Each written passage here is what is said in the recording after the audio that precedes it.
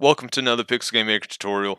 Today's other runtime action we're going to go over is the move layer runtime, and what this runtime is offering is a way for you to be able to move this object in between the layers that you have established in your scene.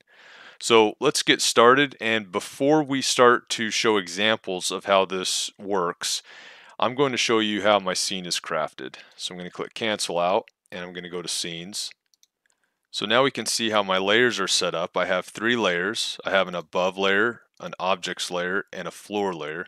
And if we remember, the priority goes from left to right. So the highest priority to display on the scene is going to be your far most left layer. And then it gets lower priority and lower priority as you move to the right. So the floor scene, our lowest priority, has most of my floor tiles that I want in this scene. It also has an object on this layer so that we can test out the runtime eventually. In the objects layer, I have most of my objects, and I also have the tile wall detection tiles that I want to prevent my walking player from moving to. And this is important. If this wasn't on the same layer as the object was, then it would not prevent movement. So something to keep in mind. And then on the above layer, I don't have anything on here. This is just to show that you would want an above layer eventually when you're making your maps. So you'll notice I just have these three layers, and that is how my scene is set up. So let's go back to objects. And how we will begin is by having our professor, when he walks, he will then move layers down to the floor layer. So he'll lose his priority against tile walls. Because right now, if we play test, we'll see that when I move up against the tile wall, I cannot move any farther. So when I click out of here and I click add, I will add the move layer. And then I'll go up to the only option that's available in this runtime action. It's called destination layer. So what layer do you want this object to now be on? And if I click the pull down menu, we are given a list of all the layers to choose from. You'll notice that they're layer 1 through 4. Now you might be asking yourself, why is it layer 1 through 4 when in my scene that I created I only had 3 layers first off?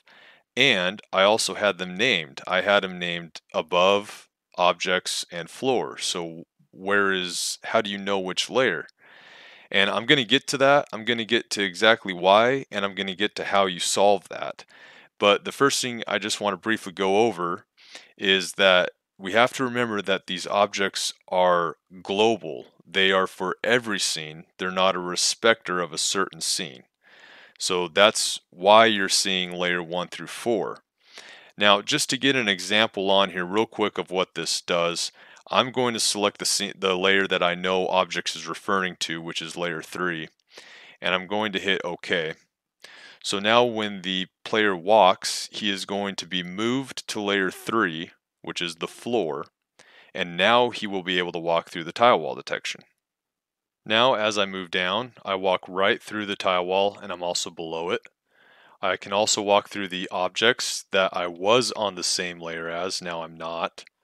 And now I can interact with objects that are on the layer I'm now on, the floor. So that is how move layer works. It moves you to the layer that you specify. You can only move the object that's calling the runtime, so that's one thing to note. So now let's get into the specifics. Let's get into the first thing of why was there 4 layers to choose from when I only had 3. And just to show this, how this works, is when I hit cancel and I go back to scenes,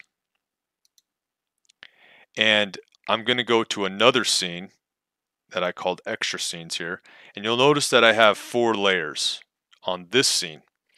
So the reason it referred to 4 layers is because it goes based off the most layers that you have on any scene. So if you have a scene with 10 layers, it's going to give you the option layer 1 through 10. And I'll show this by adding a couple more layers.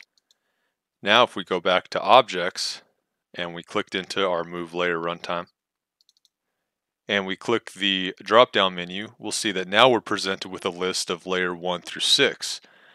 So now because of that one scene where we had the most layers, the maximum amount of layers out of any scene, we now have the option to select from one of those layers. So now let's get into the other issue of how come they're not named the same as my scene. And to solve this one, I'm going to click Not Set, and we're going to click OK. And we're going to get into this one a little early. We're going to get into the changeable even after placement on scene. And now head back over to the Scenes tab, click on the object that currently has this runtime, which is the professor object. And on the right hand side, we can now set specifically for this scene the destinated layer. And by clicking the drop down menu, it now shows us the names of the layer, and it has the correct amount because now we have made this runtime specific to the scene. It's not a global catch all anymore. It is specific to this scene by clicking that button. So if we gave it the floor destination and we click playtest, we will get the same interaction that we did when we set it globally to go to layer 3. However, this time it was much easier and much more readable because it was specific to the scene. So now that we've seen changeable even after placement, let's go over a few different interactions that this runtime has. And how we will do that is we will go back to objects. I'm going to remove this runtime from the professor object, and we're going to go to the move layer bot now. I have a first state which does nothing, and then as soon as I press A, it will run the move layer runtime. So we will click add, and I'm going to click on move layer, and since it's easier to use changeable even after placement on scene, that's how I'm going to set the layer. And then I'm going to add one more runtime. It's going to be a template move setting, and it's going to be moving towards a player group. And I'm going to click OK.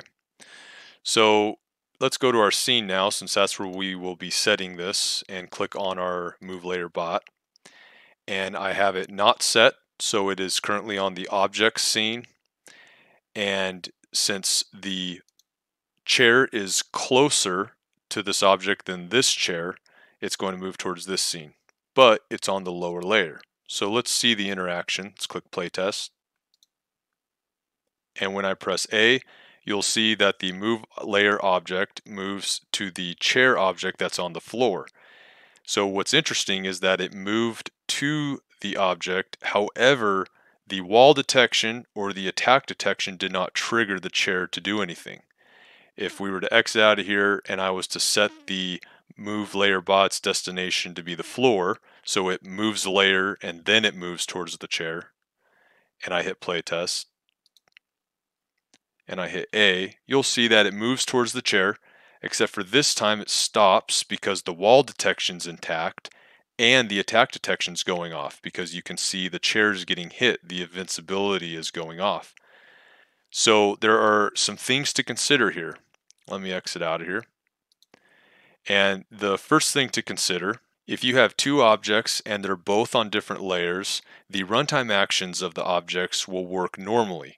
We saw that when this move layer bot moved to the chair that was on a different layer. It moved just like it was supposed to. However, this leads us to the second thing to consider, is that the animation detections did not work if they were on different layers. And so that's really the question you need to ask yourself when you're using this runtime action is, do I need the objects to have detections or not? And if you do, then they need to be on the same layer. And this was true for bullets, facing checks, distance checks, field of vision checks, locking, movements. All the tests that I ran true that runtime actions will work, but the attack detections, the wall detections, the collision detections, they did not work unless they were on the same layer. So with that said, that is the end of this video. Thanks so much for watching.